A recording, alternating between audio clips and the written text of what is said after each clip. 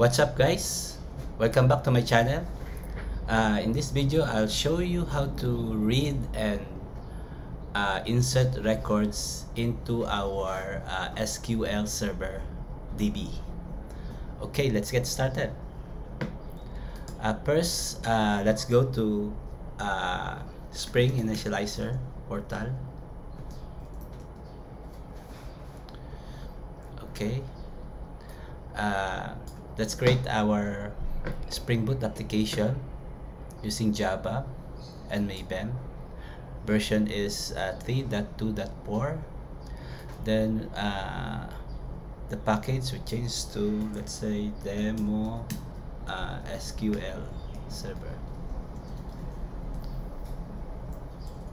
Let's put JPA. Okay.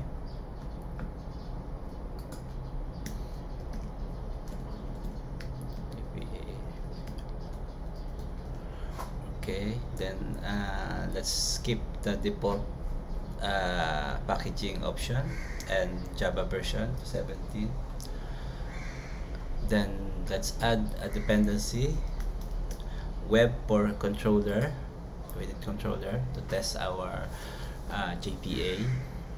Then Spring Data.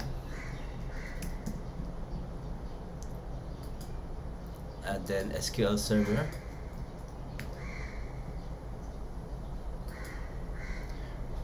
Yeah, I think that's all. Maybe we need also the lombok, so we can use the annotation. Lombok actually is optional dependency. If we use getter and setter, if we create it manually, we don't need the annotation. Okay, so I think that's it.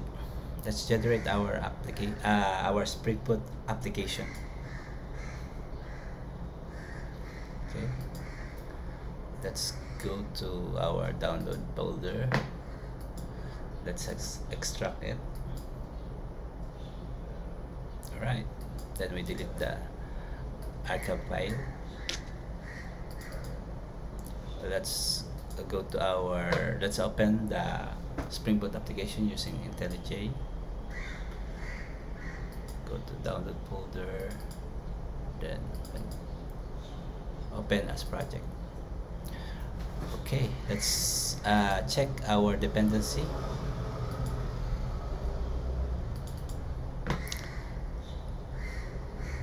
Alright, Spring Data, we need this one. For the controller, we need this web dependency. Then for SQL Server DB, we need this driver. Then for lombok, we need this. Okay, lombok annotation, we need this. Then this one is optional, we can delete this, but I'll just leave it alone.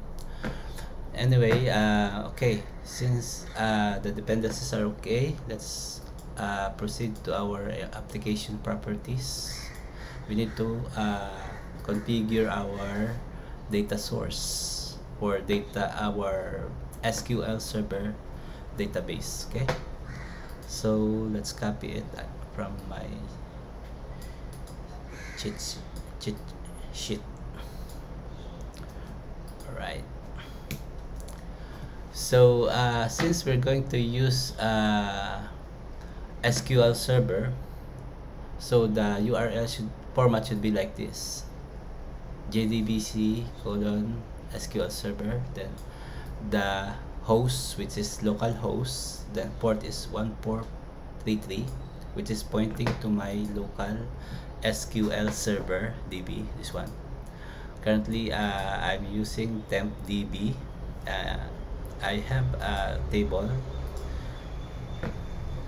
employee here. I can delete it so we can test it properly. Let's delete it first. Alright, so now we have an empty DB. Okay, no more table. Let's close the Actually, this is from another database, which is Postgre. Let's focus only on SQL Server. Okay, so now our SQL Server DB is empty. Okay, let's go back to our code.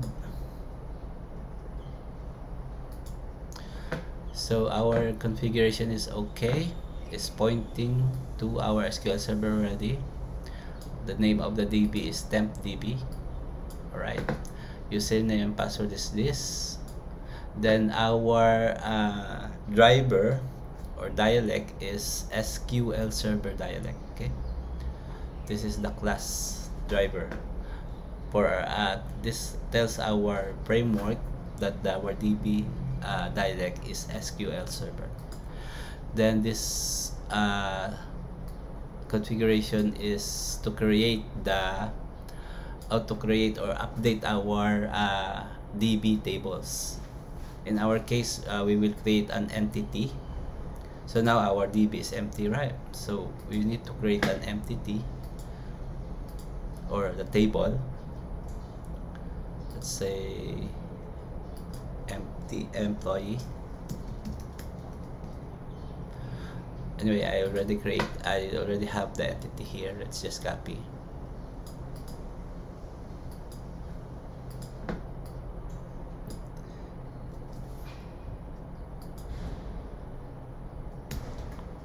So this entity must be mapped to our DB table, which is employee. Okay. Then this annotation, this is Lombok annotation. If we want to use the getter and setter automatically, so we don't need to create getter and setter manually. Okay. So this ID annotation is to tell the framework that this column ID is our primary key. Okay, then let's just import this locally. All right. So after creating the entity, we need to create also the repository or the DAO. The DAO or the repository is our interface to communicate with our database server. Okay, employee repo. We annotate it with at repository. Okay. Then we change this to interface because this is really an interface. Then extends JPA repository. First parameter is the entity, which is employee. Second parameter is the primary key, which is type integer. Right.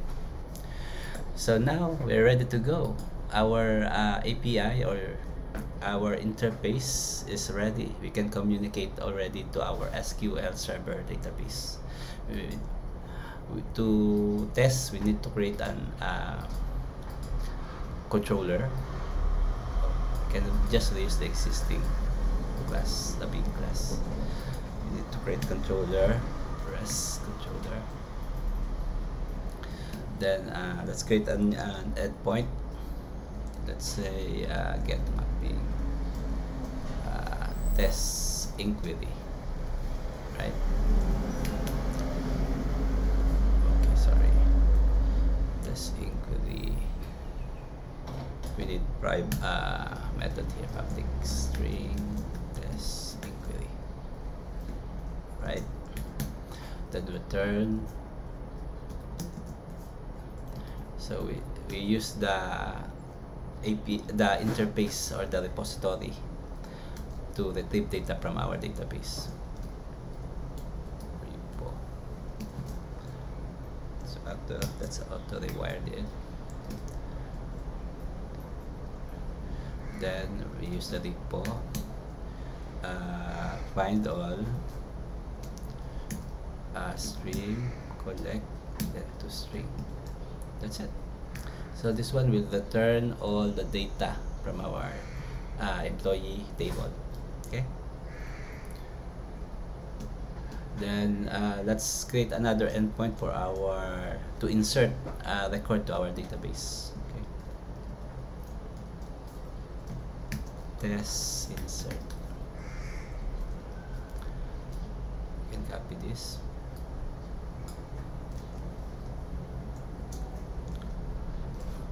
Test insert. Then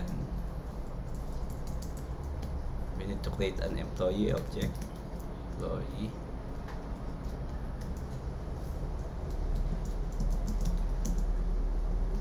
Alright. Then save. Save. E.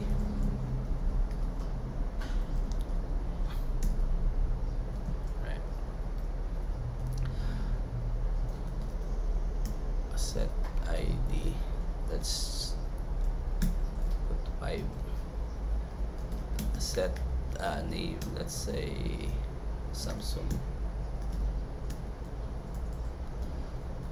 Set email sam@gmail. Birthday. Local. Let's say now. Alright, it's just a dummy data. Okay, this is for demo purpose only, so we just use dummy data. Alright, let's run the application.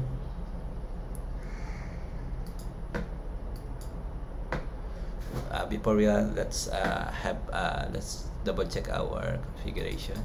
So we have the data source already. This data source is for our SQL Server database. Okay, then the dependency is okay already. We have Spring Data. We have the SQL Server driver. Alright, should be okay. Let's run our SpringBoot application. Let's put up a break so we can see, we can easily debug it.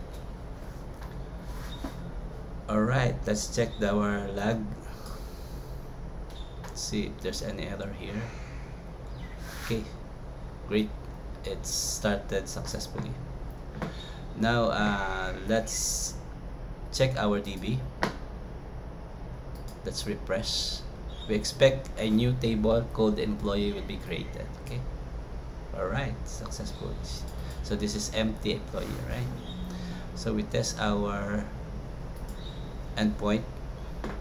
First we insert data, http test insert. Alright, okay, so data is inserted. We're checking DB. Let's refresh.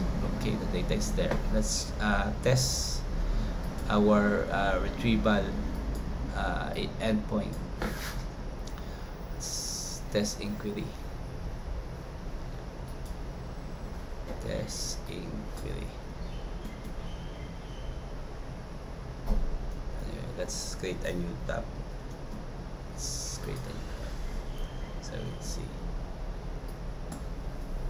Alright, test inquiry. Alright. Okay, see this, we get the record. So our inquiry API is working also. So I think that's all, guys. Thank you for watching this video. I hope you find it useful. I'll see you again next time. Bye bye.